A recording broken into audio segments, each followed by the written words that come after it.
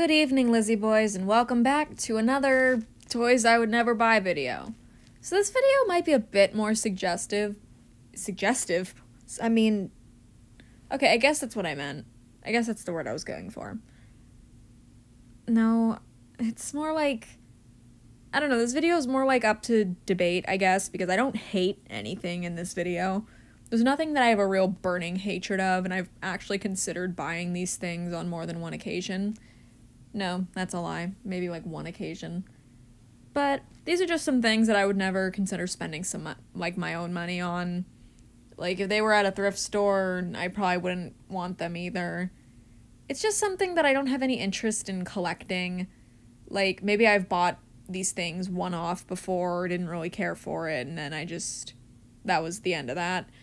But, yeah, just don't get your panties in a twist over what I have to say, because you literally clicked on this video of your own choice, so if you get mad by what's on my list, yeah, I'm glad you can enjoy these things. They're just not my forte, not my interest. So, let's just do it. We're gonna be starting off with something that some of you actually told me that you thought I would like. I looked at them and I decided that I am not a fan. I'm sorry. So, this is called Secret Crush, and they are by MGA, I believe. I don't actually know what brand makes these. But, they come in different sizes. The large ones cost around $40, I believe, and I don't know how much the small ones are. But I do know that I don't really like the way they look. They just kind of look like baby dolls, and they're also mostly made of plastic, and that's something that I usually don't like in a doll. Like, I like when my dolls have, like, real clothes and, like, real hair that you can brush. I would say LOL Tots are usually an exception, though I do tend to lean towards the ones with real hair. So, like, I enjoy the Hair Goals line, for instance, more than, like, say, the series ones, you know? Like, I like Hair Goals Series 2 more than Remix. No, wait, actually, I think the Remix ones had hair. I can't think of a line that doesn't have hair right now, like a specific name, because I like Winter Disco. No, not Winter Disco. I like those ones too. But I'm getting off topic. So, these things have a cute theme. I would say that they look kind of Japanese-inspired, like the whole kawaii culture thing. That's kind of what I'm getting from this. Like, it looks like they're trying to appeal to, like, that crowd in a way. Little girls who like sweets and sugar and stuff, like big fancy fairy wonderland. That seems to be, like, the whimsical kind of aspect that these are trying to appeal to. So, they're cute, I guess. Like, maybe if I saw one... Oh my god, they're all so white. There is little to no diversity in this line. Yeah, that's not a good look. These characters are all pale as shit. Wow, this looks like Rainbow High Series 1. At least, no, actually, Series 1 at least had Skylar and Sunny. This one, wow. Wow, okay. This is the white bread aisle. So, overall, I'd say the dolls are pretty cute. I just don't really have an interest in them. I feel like they're all dressed kind of similar. And I get, like, that coming from, like, a Monster High fan is... No, actually, Monster High had pretty unique fashion at points. Huh. I don't know. Point is, they're overpriced, and...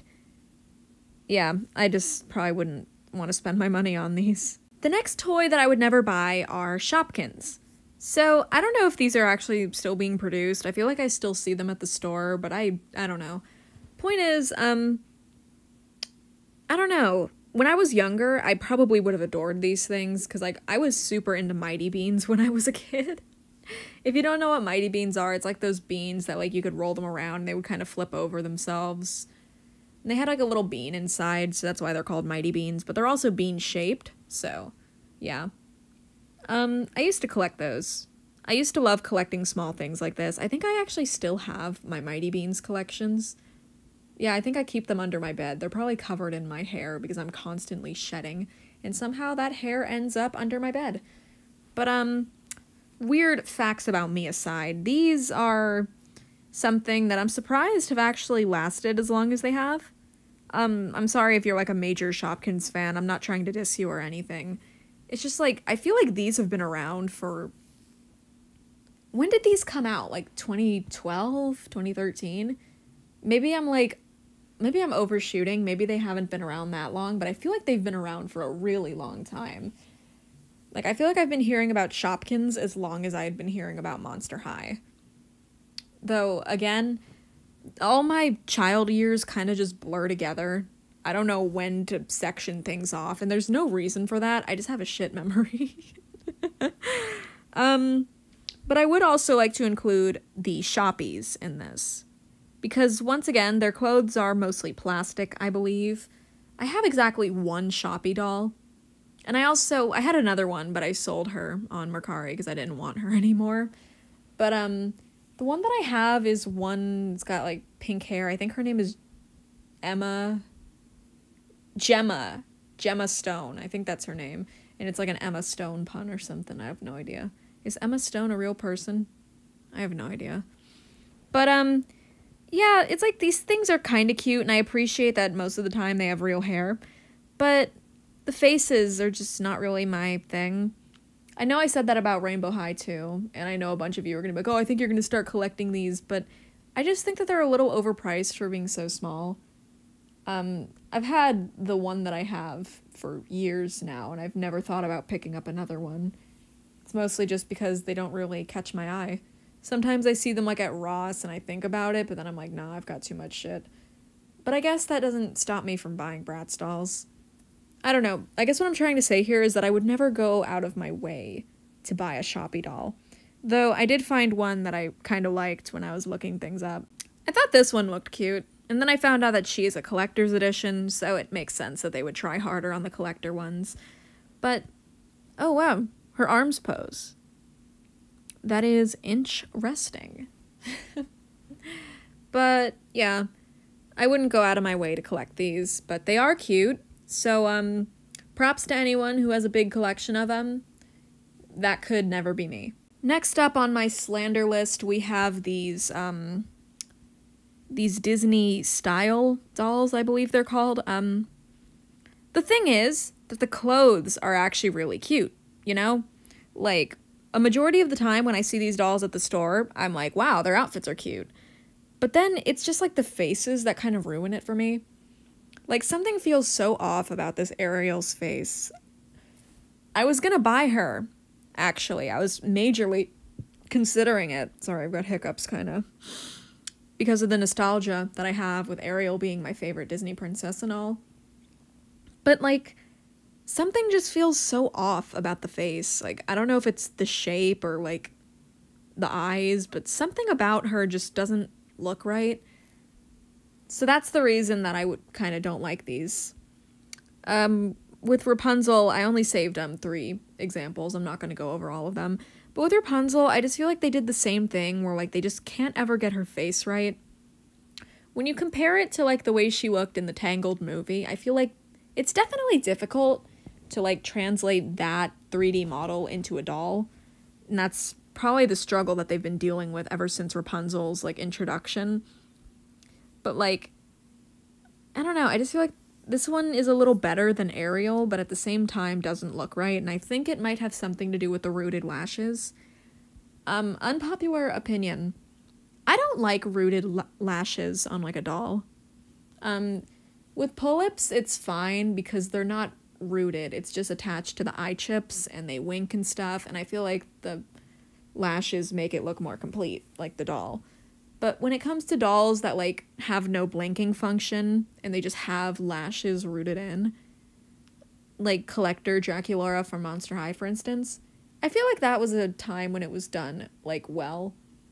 But, like, I just feel like the rooted lashes come across looking really, like, chunky. And, like, it doesn't look very good. Like, when you think of, like, what customizers usually do, where, like, they glue on false lashes, I think that looks good, because, like, you can actually see the individual lashes. But, like, on dolls like these with the rooted lashes, it just doesn't look right. Also, this outfit is really lazy. Like, Mulan is literally Chinese, and the best they could do was, like, put some petals on this. Like, there are so many interesting things from Chinese culture that they could have taken to make her, like, outfit here. It's, like, still cute. I think this is, like, one of my favorite outfits, tied with Ariel. But at the same time, I just feel like they could have done more. Like, okay, what is that thing called? It's like an ow dye or something. I probably said that wrong. But I know that I've seen it before, and, like, they could have done one of those, and it would have looked great. Overall, I think Mulan might be one of my favorites. Her face still feels kind of off, though. And once again, it's probably the rooted lashes. But that's just a personal gripe I have. So, I wouldn't buy these dolls unless, like, you know, they've changed Ariel's face.